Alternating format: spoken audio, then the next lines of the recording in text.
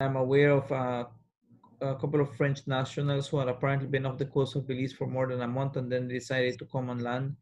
That was informed to us earlier today, because what that routinely does is anybody you caught that is caught illegally, somebody from health has to go and do an initial assessment, make a determination whether you're going to do a swab or not.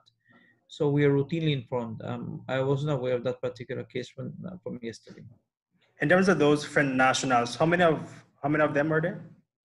I was told that there are two, but they were already checked and they had not been in contact with anybody for the last 28 days. So those would not really be cases, at least of a health interest. So they will have to go through the process of customs, police, or whatever it is that they are dealing with, not from a health standpoint. So they won't be in self-isolation or quarantine?